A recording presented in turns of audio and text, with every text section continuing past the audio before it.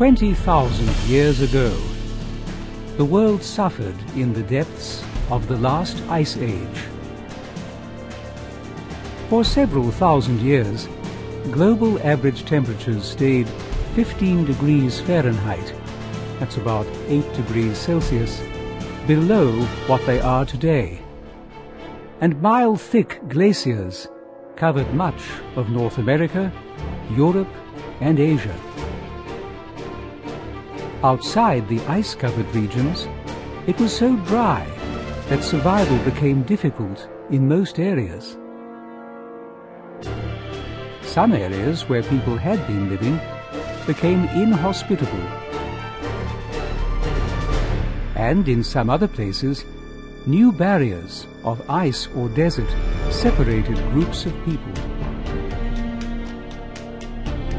But against all odds, some people found ways to survive in severe conditions, as far north as Siberia.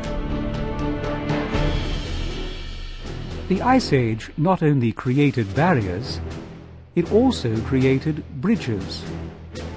With so much water locked up in ice, sea levels dropped, exposing land and connecting Siberia and Alaska.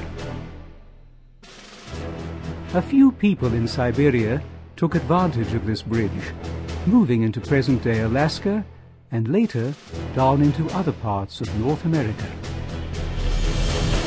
Maybe they followed migrating herds of big game.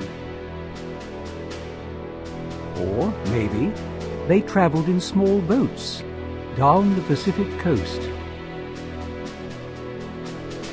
Or maybe they did both. No matter how they got there, those people who did became the ancestors of today's Native Americans. In just a short time, humans from a small corner of Africa had populated all continents save Antarctica.